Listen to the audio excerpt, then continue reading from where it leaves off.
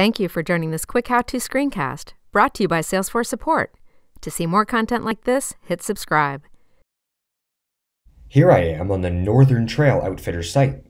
To create campaigns, we use the Interaction Studio extension, and specifically the visual editor.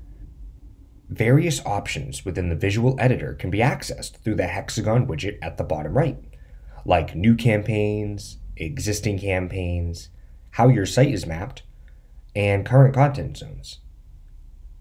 By clicking on existing campaigns, I can see all the campaigns currently live on the site.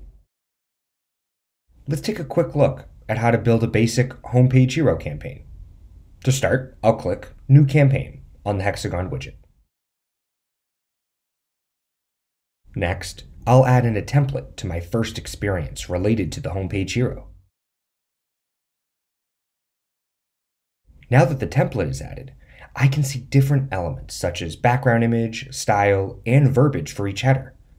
I like the image, but have two different sets of phrasing to try, so I'm going to set this up as an A/B test with separate experiences. To start, I'll build out the first experience.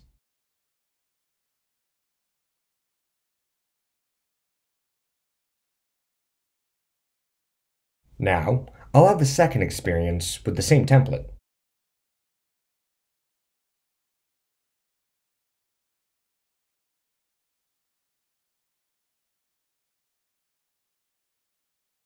This is an A/B test, so to make sure audiences are evenly exposed to all experiences, I'm going to redistribute the user percentage evenly between the two experiences. However, you can also adjust each percent independently. Finally, all that needs to be done is to give the campaign a name and save. For more information, check out the knowledge base to access anything about Interaction Studio, where everything is searchable by keyword. You can also sign up for guided in-depth lessons of core functionality at ecampus.evergage.com. To stay up to date with upcoming videos of new capabilities, make sure to like and subscribe.